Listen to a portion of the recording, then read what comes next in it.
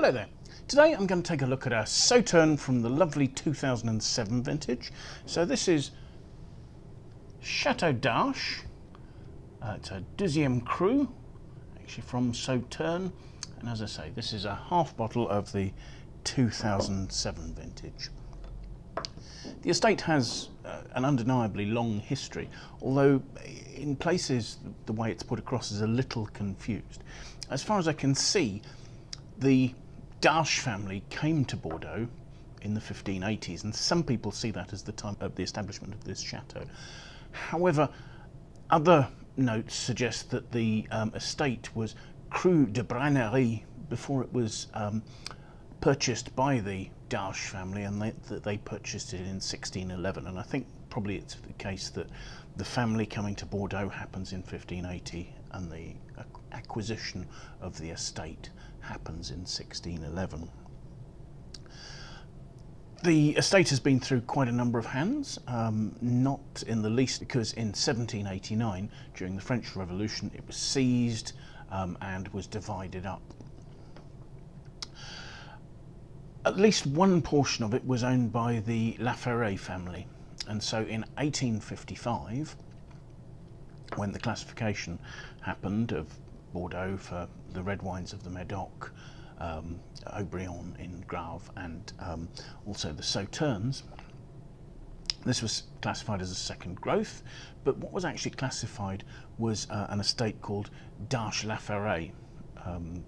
denoting the ownership by the La family, also known for owning Château La Paraguay. So that was 1855.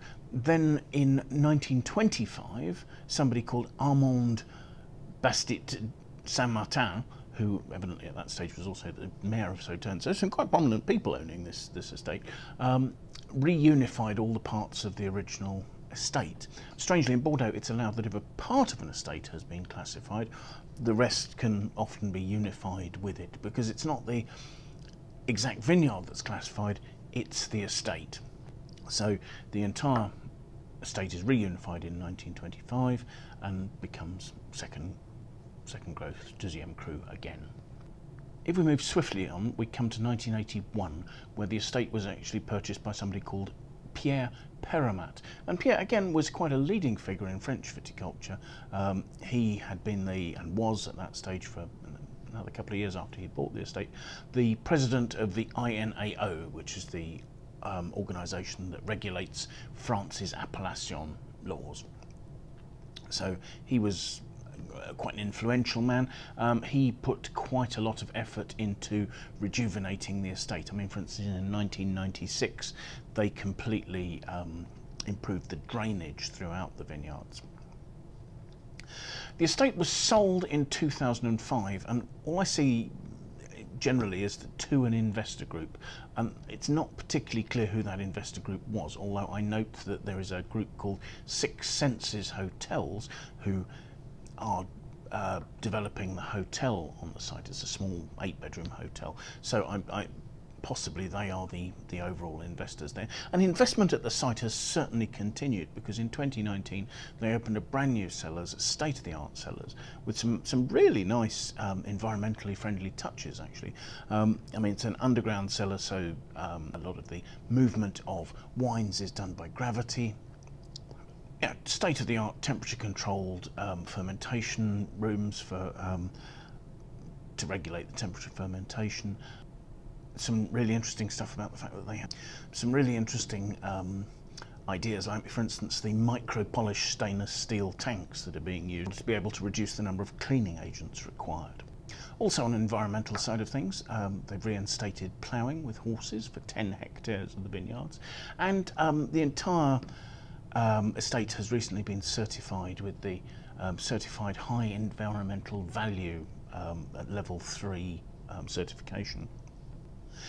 The estate itself, again, there's some slightly confusing information about how big the estate is. I've seen people suggest 70 hectares and I've seen people suggest 53.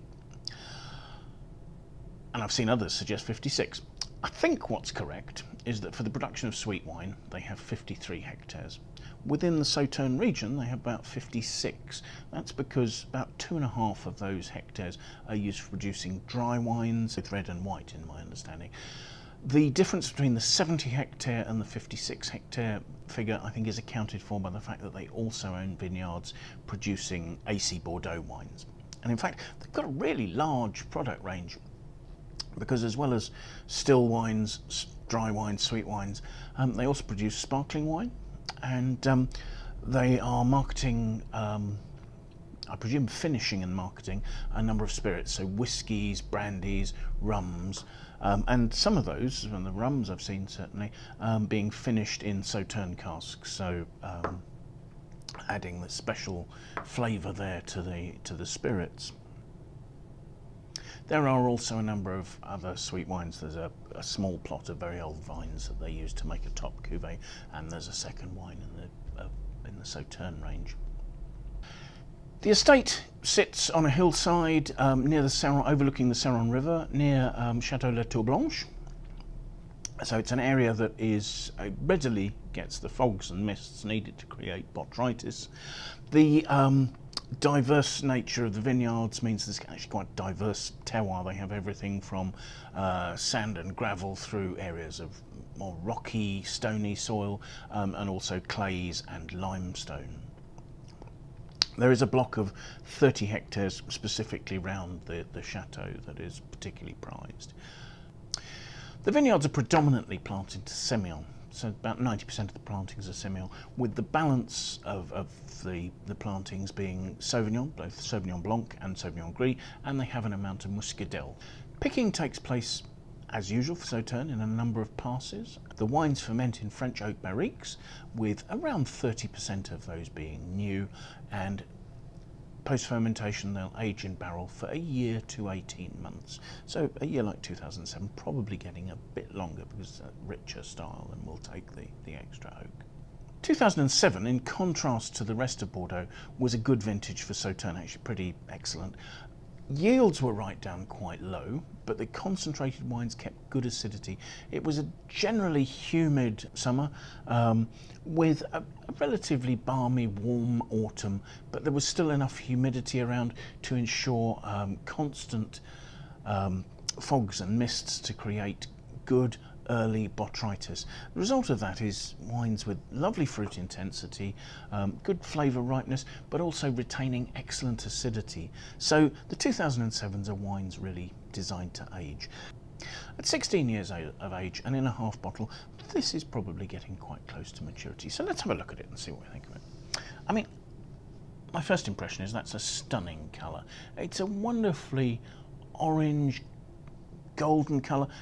I mean, you'd almost say there's a sort of a coppery vibrancy to that colour there. As I swirl it, the wine does actually form, you know, quite noticeable tears eventually. So let's see what we make of the aromas, shall we? Those are quite heady and honeyed. There's some sort of top notes of honeysuckle perfume. There's a very well integrated vanilla note in there, I think. You can smell things like marzipan, treacle tart, notes of sort of orangey notes, maybe slightly apricot-y notes, candied peel. They're all there in plenty. They're incredibly well integrated, really, really smooth, seamlessly so.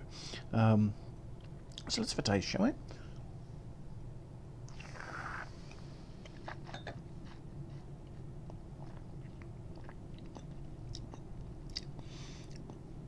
On the palate, that's got a lovely sweetness. I mean, it's not incredibly sweet. I wouldn't think it was much more than about 100 grams per litre of sugar. There is a honeyed nature, but it's not cloying at the finish. It's a medium weight. I mean, it's not particularly heavy weight Sauternes. The alcohol says it's at 13.4%, and it's adding a little bit of warmth, but not a lot to the mid palate. And there is just such lovely freshness, and that's keeping the fruit very fresh and attractive. There really is a sort of an apricot-y note under the honey note. Touches of orange, touches of candied peel, a little bit of sort of burnt sugar. I can imagine that pairing really beautifully with something like a creme brulee, simply because the two flavours would contrast with each other beautifully. And yet there is this intensity of this orangey, rich apricot, dried apricot sort of note there. You know, such as its intensity there. The finish is lovely and clean, and those flavours, those sort of lifted, rich fruit flavours are carrying on there. There are tiny notes of almond and marzipan, all beautifully well integrated there with the fruit, and the flavours are lasting well. They're delicate but very persistent. This is a lovely wine, actually. I mean, I think it's probably at and around its peak at the moment. I think you could probably very happily keep that probably for another 5 to 10 years, and it would still be at its peak, and I don't think there'd be a huge rush to drink that.